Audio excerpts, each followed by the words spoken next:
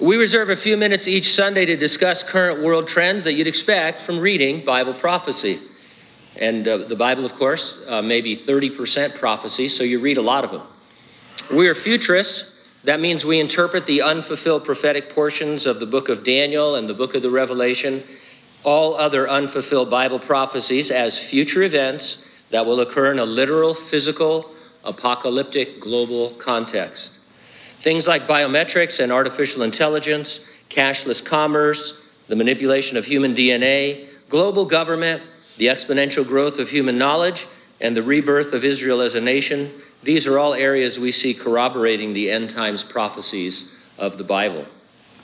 Our update last Sunday highlighted the push for COVID-19 vaccine passports.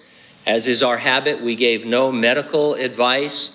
We don't recommend one way or the other on vaccines.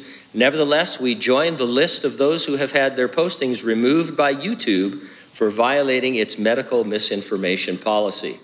And when I posted a screenshot of the YouTube notice on Instagram and Facebook, both of those sites added a link to the COVID-19 Information Center for Vaccine Resources.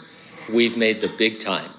So you can tell, as far as I know, we're the only church in Hanford so far that's been banned from YouTube. Just that one update. So thank you very much. Yes.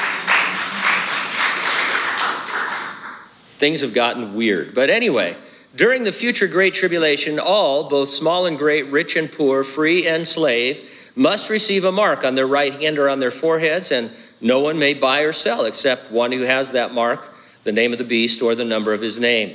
In other words, citizens will be mandated to participate in a system by which they must show proof of compliance in order to be allowed to work or shop or dine or take in entertainment. Without proof, their livelihood and their lifestyles will be restricted.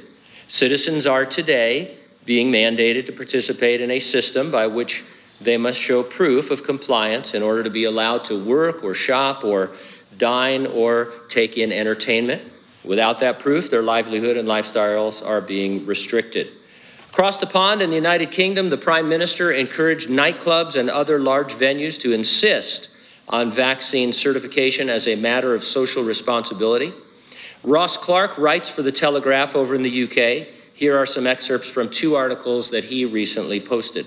Like COVID-19 itself, the idea of vaccine passports just won't seem to go away. It subsides for a while, suppressed by the realization of what it would mean that a small proportion of the population, concentrated in some ethnic groups, would be constantly discriminated against, but then it creeps back. Ministers have been discussing making vaccine passports a legal requirement at certain venues. And once they have become established at nightclubs and concert halls, just wait until they become legally required at all hospitality venues, pubs, restaurants, hotels, just as it seems they will such establishments in France and Ireland.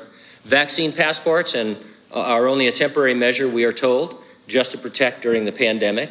But you can bet that they will soon morph into a smartphone-based ID card, which we are expected to carry wherever we go, at least if we want access to any commercial premises or public building. There are too many vested interests to allow the idea to die a death with the pandemic. There are huge fortunes to be made for the tech industry if it can persuade governments and commercial organizations to force on us electronic ID cards, which can then be used to collect data and store it. There's a model for what will be coming our way, China's social credit system, which blacklists people for numerous antisocial offenses, from crossing the street on a red light to falling short of their recycling, and uses the information to deny them the right, for example, to buy rail and airline tickets. It was reported that the government is planning to introduce a health app in January, this is the UK government, which will monitor our shopping, our exercise levels, our intake of fruit and vegetables, and reward us with virtue points, which we can exchange for discounts, free tickets, and other goodies. There will be no end to this kind of thing if we agree to use the app. So the COVID-19 mandates, whether necessary or not, have accelerated global acceptance of invasive social credit by which the government can control all behavior. It could go away tomorrow, or it could get worse. I'm not saying that this is the mark of the beast or that it's here permanently, but it sounds very Revelation 13-ish. And so if anybody is reading through the Revelation and you come across this news, you think, where have I heard something like that before? Oh, yeah. That's going to be the government of the last days of the Antichrist. A world that is connected digitally, where you have to identify yourself and live up to the government's mandates in order to participate in society. Of course, we believe the resurrection and rapture of the church is imminent. Could happen at any moment, and nothing needs to happen before it happens. It will happen before the Great Tribulation. Are you ready for the rapture? If not, get ready, stay ready, keep looking up. Ready or not, Jesus is coming.